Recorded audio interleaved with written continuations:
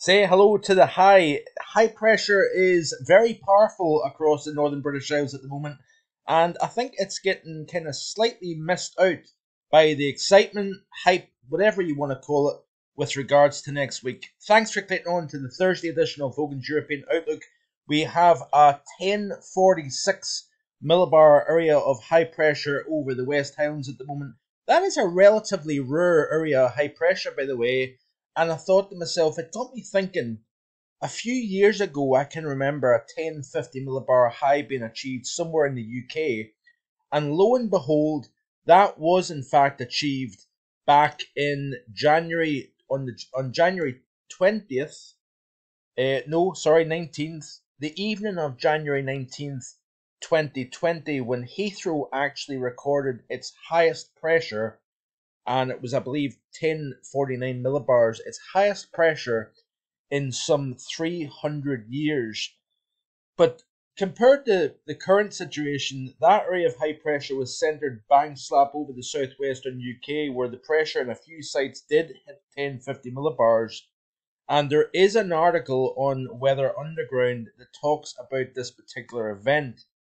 So if you look back, this was actually an article written by Weather Underground, and it says, with only a few days left before the UK it leaves the European Union, a different kind of extreme pressure has suddenly hit London. According to the UK climatology expert Stephen Birch, Department of Meteorology at the University of Reading, the mean sea level barometric pressure, should I say, at Heathrow Airport reached 1049.6 millibars at midnight, which is pretty exceptional stuff, actually. Not only is this a record for Heathrow, beating 1047.3 in February 1964, but it is also the highest barometric pressure recorded in London in over 300 years of record keeping. So I do believe that the previous London record was 1049.1 millibars at Kew Gardens. That was achieved back in January 18th, 1882. And the article also goes on to say that the highest pressure was actually at Liscombe Down in Devon, or Liscombe in Devon, of 1050.3 millibars. Now that is only 3.6 millibars off the UK all-time record that was achieved at Aberdeen Observatory back in the 31st of January 1902. So while it's not up there with that exactly, the 1046 millibar area of high pressure that we've got at the moment in the opposite end of the UK some 3 years later is pretty exceptional, or pretty rare anyway, should I say. And I thought I would talk about that because, a lot of attention is being diverted the next week, and I can understand to an extent why, but nonetheless, this is a fairly rare event with such strong high pressure. So this is a part of a tweet that I put out just a wee while ago showing the anomaly here at 500 millibars. So not only is it a very powerful surface high, it's also a very powerful high at 18,000 feet above our heads. And you can see here the kind of bright white colours representing a pressure anomaly of between 40 and 50 millibars compared to what would be considered normal. And if you look at the surface here, this is the mean sea level pressure anomaly. You can see here that the kind of white just at the center of the graphic here, the center of this anomaly, bullseye, if you will, you can see that the pressure is well in excess of 40 millibars higher than what you would typically expect to see. So I just wanted to kind of just highlight that. Not cold, it's nothing, it's just the fact that the pressure is so strong. You don't always see that in this part of the world. So before we continue with the video, be sure to like, share with your friends and family, and hit that subscribe button. In yesterday's video, I talked about the MJO versus the stratospheric polar vortex. That is the longer term stuff, but I'm wanting to specifically look at the coming days and in the next week in particular. Let's do some model comparison with regards to the snow prospects, etc., etc. But be sure to subscribe to the channel if you're interested in meteorology, interested in learning more about the big picture, why the pattern evolves the way it is. I try my very best to explain it in layman's terms. I know there's a lot of people here don't understand what the AO or the NAO is, and some of the climatology and terminology with regards to various weather lingo, if you will. I try my best to make it as straightforward as possible. But this is the current temperature profile across the British Isles. Not particularly cold by any stretch. We've got temperatures hovering a few degrees above the freezing mark in the far south of the UK. Then a slight touch milder up through the Midlands into the north of England. And then we turn a little bit cooler further north across Scotland. The reason why it's not particularly cold, given the fact that we've got a 1046 high centred over the West Highlands, is because we've got a lot of cloud cover. That high kind of drifted north. It then allowed some of that moisture coming in around the east and southern flank of the high, and that's imported a tremendous amount of cloud cover and misty, murky conditions. So that layer of cloud essentially is stopping any kind of radiation or cooling taking place at the moment here. We did have another cold night, not last night, but the night before. Actually, Aviemores had back-to-back nights below -10, and I think next week could see a considerable shot at the coldest conditions anytime this winter so far. Bear in mind, I think -12.5 is the coldest we've seen so far, and that was achieved back in the first few days of December. Europe, not as cold as it was. As you can see, we are starting to see cooler conditions now become a little bit more focused again over Finland. Now, as that area of high pressure over the next several days does start to drift and depart to the west-northwest of the UK, we're going to see the trough deepen over Scandinavia again. So we are going to draw some very cold air back into Scandinavia once again.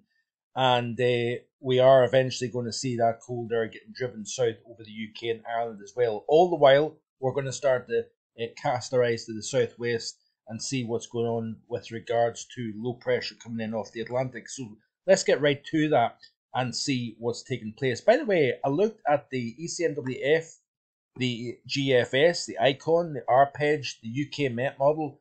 None of the models had the pressure going anything less than 1044, 1045 millibars. So this high is actually slightly stronger than what the models suggested, which I thought was quite interesting.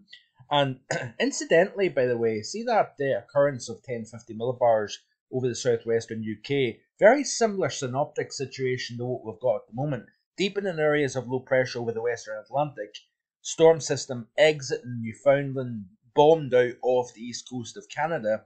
That then pumped the high over the eastern side of the North Atlantic. And that's exactly what we're seeing at the moment here. In recent days, that has happened, allowed the high to really start to build. Remember, it connected up between the southwest, down towards the Azores and southern Scandinavia. That high then linked up, transported that cold air out of Scandinavia, round the base of the high, westwards across Europe. And that has been the overall evolution in the last 5 or 6 days or so. But we notice here quite a deep area of low pressure actually over the central mid-Atlantic here. Now, as we play it through, this is off the GFS, you start to see that high little kind of just getting shoved slightly to the west, allows a cold front to move through. And remember, we've got a world of cold air to the north. If we look at the 850 temperatures here, you can see exactly what I'm talking about. So as that high then kind of just nudges subtly to the west, allows that cold front in. Nothing exceptionally cold to start with, by the way. It'll take a little bit of time for the air mass to kind of feed that cold out of pretty far north latitude here. It will eventually drift south here. But remember, the details very much remains open to question here. We have the overall idea of what's going to take place. High retrogrades up towards Greenland opens the door. We've got the deepening trough over Scandinavia. So with the trough over Scandinavia, high over Greenland, we'll have an open door to cold coming in from the north here. But the finer details comes with what's going on over North America, the jet stream, areas of low pressure developing. Remember, we've got a very displaced jet stream way to the south. If I can pull up the jet stream, you can actually see how far south it is. It's a big meandering mess at the moment. We've got one arm that's splitting as it exits North America. One arm's going away up towards Greenland, the far north, and then the other arm is going south, undercutting across the mid-Atlantic and towards Iberia, France, etc., etc. So there's a lot of that block at the moment is acting like a stone in a river, with one branch acting basically forcing the jet to the north, jet to the south. You get the overall idea here. But if we play it through here, you can see what's taking place. If I go back to the overview chart, because it's not opening up the jet stream as I was hoping it would do. So just bear with me a wee second here. Sorry, folks. So by the time we reach the latter half of tomorrow into Saturday morning, that cold front is actually drifting southwards here. And all the while, as that cold front sinks south, you notice the area of high pressure that's been our friend for the last 5 or 6 days is now drifting up towards Iceland. And, well, not actually the Iceland, the North Atlantic, up towards Greenland here. And then we've got this continuation, this connection between the Arctic and the British Isles, and it takes a day or two for that cold air to reach our shores. Now, all the while, as we're seeing the cold air drifting south, we're keeping our eyes on this area of low pressure that is drifting and edging closer to the southern half of the British Isles. This is where the uncertainty comes, because how strong is that area of low pressure? How much cold air is getting driven south over the UK and Ireland here? Now, the latest run of the GFS indicates that we may have a few disturbances running that northerly flow that may beef up the snow potential, especially across the northern half of the British Isles.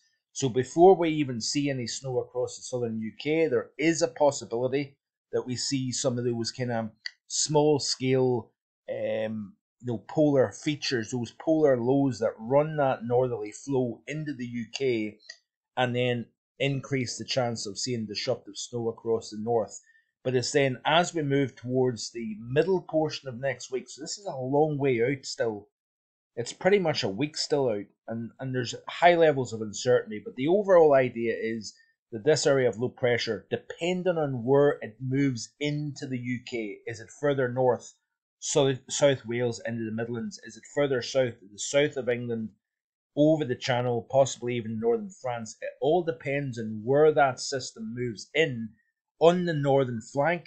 As it meets the cold air, we see snow, possibly disruptive snow breaking out on the northern flank. Rain on the southern flank here because it's drawn in milder conditions.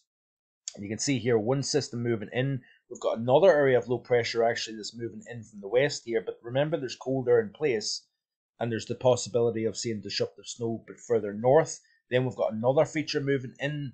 And then you notice, like I've said in recent days, and I'm not saying it's a guarantee with the MJO, by the way, but it's interesting the GFS flattens out the flow very quickly. Now, the GFS is possibly too quick with this. Remember, this is only the 19th, 20th. But by talking about the MJO, it's me showing you the big picture of the potential of what may happen.